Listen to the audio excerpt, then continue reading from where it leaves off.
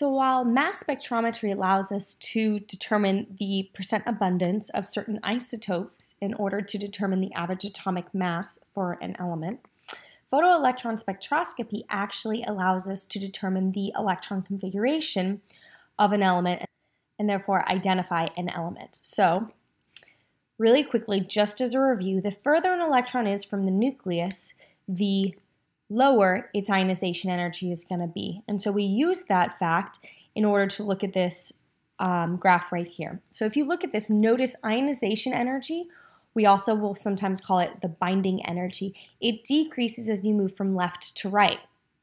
So since it decreases, that means that the peak furthest to the left has the greatest ionization energy, meaning it's the closest to the nucleus. So what's really cool about a PES is you literally are just reading out the electron configuration as you go, because keep in mind, when you start with the electron configuration 1s, that's the closest to the nucleus and lowest in energy, okay? And the only other thing you have to know about a PES is that the height of these peaks represents the relative number of electrons. So if you notice right here, the very first peak, that's going to be 1s. And so since I'm continuing on, I know it has to be 1s2. The next peak is going to be the next electron configuration. Notice it has the same height. So this is going to be 2s2. The next peak is going to be 2p6. The next peak, notice it's as tall as the 2s, so it's going to be 3s2. Then the next peak, 3p6. And then finally, the last peak is half as tall as the 3s2, which tells us it's going to be 4s1. Okay, so that tells us that that is going to be potassium. So it's a really cool technique because it lines up perfectly. It's showing you each of the individual sublevels, right? It's showing you the electron configuration. So just as a review, what it's counting on is the fact that those 1s electrons are the hardest to remove because they are the closest to the nucleus. Meanwhile, the 4s is the easiest to remove because it is the farthest from the nucleus. Okay? So let's look at this example right here. So it gives me 3 different peaks. So I start with this first peak. That first peak is going to be 1s2. I know it looks taller than the previous problem, but it's all relative. So that's going to be 1s2. The next peak is going to be 2s2. And the last peak, because it is half as tall as the other two, it is going to be 3p1 because it's 1s2, 2s2.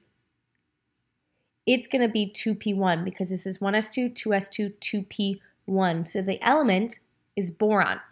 Okay, so just a couple of other things for you to keep in mind.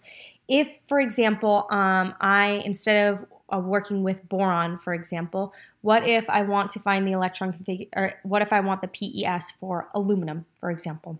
Okay, so one thing that will change is the relative number of electrons, right? It would be 1s2, 2s2, 2p3 in that case. So it would be taller than the first 2 peaks right there.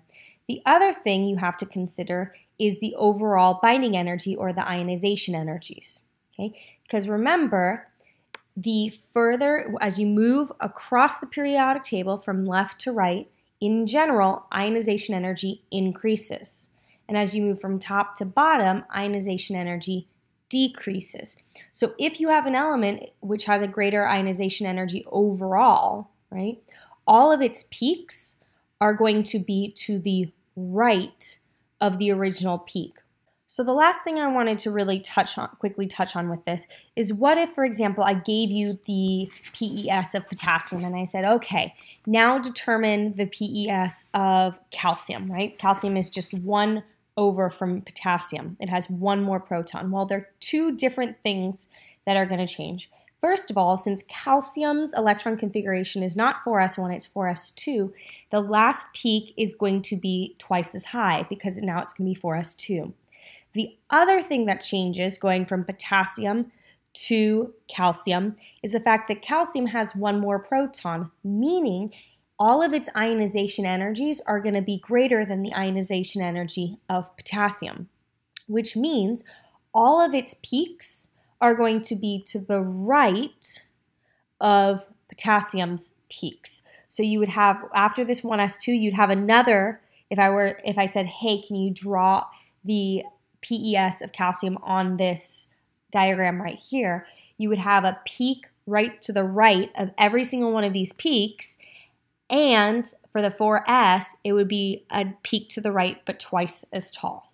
Okay? So that's sometimes we like to be able to expand, because this honestly is not that difficult. You're just writing the electron configuration. But then we like to have you anticipate what the PES would be for a different element by comparing ionization energies.